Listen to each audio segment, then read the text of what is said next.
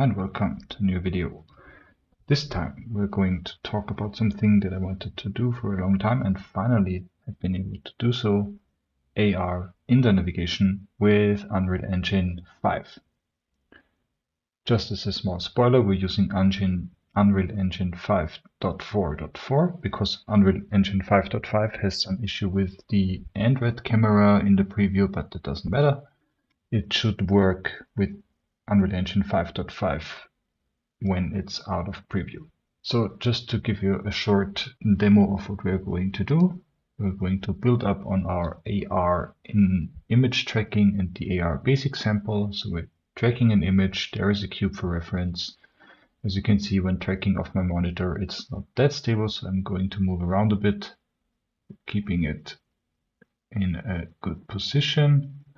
And I measured my room beforehand, and everything else of geometry is placed based on this measurement. So I'm going to stand up, walk into another room, and there is already an invisible wall occluding the next cube, the green cube, which is the target cube, as you can see here, and it's literally perfect. Well, it's not that perfect, as you will see now, so the wall is not perfectly measured, but as soon as I move to a certain point, the wall will occlude and the other cube will be visible again. Now let's try to walk up to a target cube. It's a little bit unstable. I'm not quite sure if this is the AR core implementation of Unreal Engine. I'm testing on a Pixel 8 Pro, so the tracking basically should not be a problem here, as it works with Unity, for instance.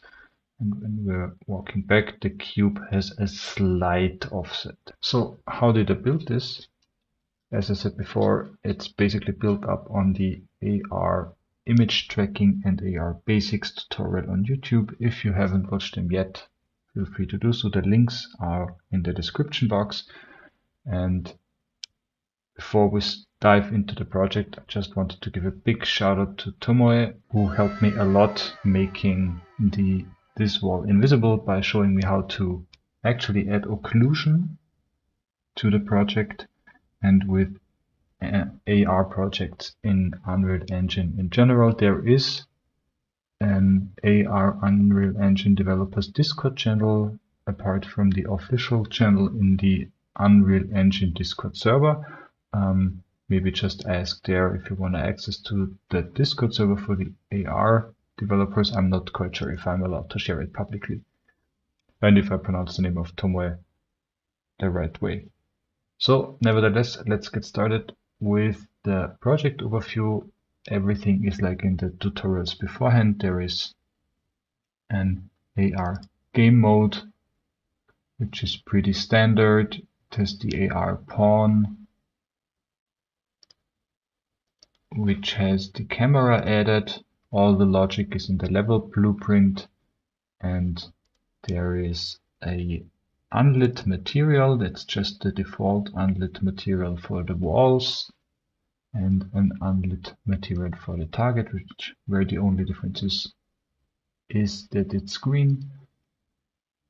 There is the main level, which is just an empty level. The project is set up as for mobile platforms in Scalable, and for the AR stuff, everything is set up like this. So you go to project settings, to Android, everything is set up here. You can change the name here. The default input, the default touch interface set to none. The Vulkan support is turned off. Everything else is set up as in the other videos, and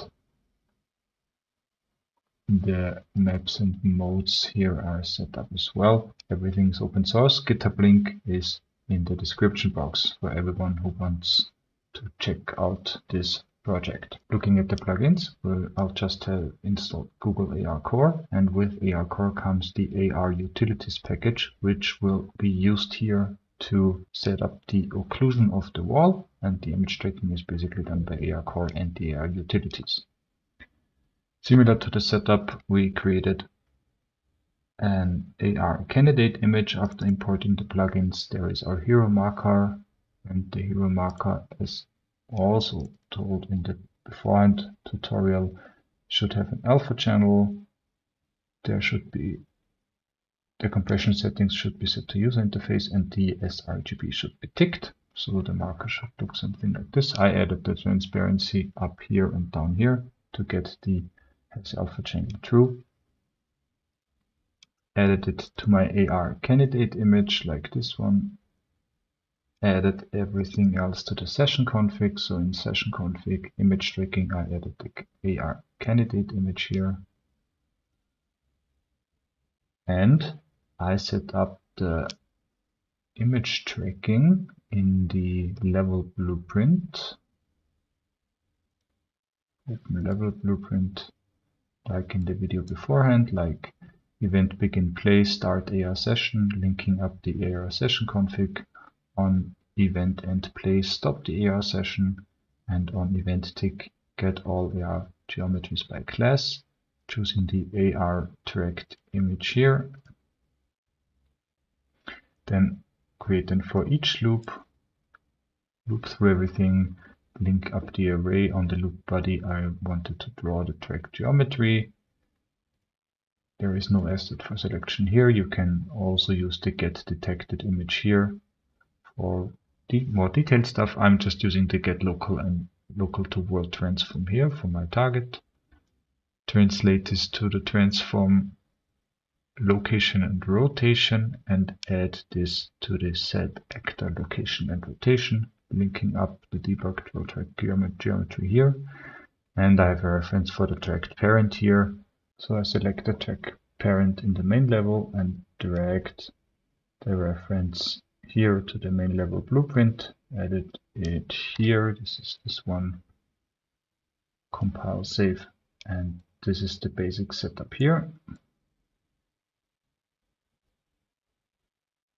For the image tracking and the main level, something that it's good to know is that the engine code always thinks that the image that is going to be tracked is set flat on the floor or on the desk, so everything that needs to be behind the geometry that is for the tracked image must be below it, and everything that's in front of it must be above it. So that's the reason why everything is set up here like everything is floating above, because the rotation of the image as I'm displaying it on my screen is about 90 degrees. You can also rotate it down here with another parent, but to keep it just simple, I placed everything on the positive Z axis, so everything is more or less in front of my image. There is this invisible wall blueprint where I have my just a normal cube with the unlit material, and I just clicked on add for the components and the pass through material update. This is crucial for having an invisible wall, and I added this in blueprint, and on the event begin play I added the add affected component block here, and the pass through material update was here under components. And here is the static mesh component of my object. As you can see here, you can just drag this here in and get the pass for material update to get this block. And for the static mesh component, get static mesh component. Here we go.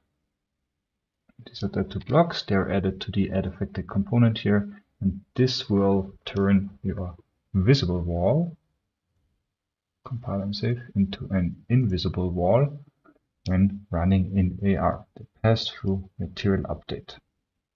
Everything is set up here. And for the static mesh component, I just moved it 2.5 meters up or behind me, adjusted the scale so that it fits my walls within my flat, and I placed the target cube even further away, about 4.5 meters here, made it a little bit smaller so it's easier visible, and the origin cube stays in the origin. It just went 5 centimeters up to be centered on the marker and is about 10 centimeters big as the marker is. Well, and that's it. there is this invisible wall blueprint. It's added over here, having the right component. This is my invisible wall. There's an origin cube, the target cube. Everything is orientated in the right way. Image tracking is set up. Here, session config, candidate image is the marker. The marker is set up in the right way to be tracked correctly, and the image tracking blueprint is also active in the main level blueprint, and everything that's left now is to click on platforms, click on your smartphone and deploy it. And after deployed it, as I've shown in the intro, you'll be able to scan the marker image. I'll just speed it up a little bit. Walk through your environment, having occlusion walls here, and the possibility to create some kind of AR indoor navigation yourself. So I'm pretty sure there are a lot of people out there who are way better when using Unreal Engine than me. So I guess something like navigation aspect with a navigation line could be done with the Unreal Engine splines. I'm currently learning Unreal Engine, so I'm not yet there to give you a tutorial about that. Maybe someone is very smart and can do that, or will just enhance this. As I said, this is open source. The GitHub link is in the description box. And if you want to support the channel, please like, subscribe and comment under the video. Also become a channel member if you're interested in supporting the channel. There are already a few channel members here who are supporting me, and I'm really grateful for that. So that's it for this short tutorial, for this short introduction, and I hope you like it, and I'll see you in the next video. Bye bye.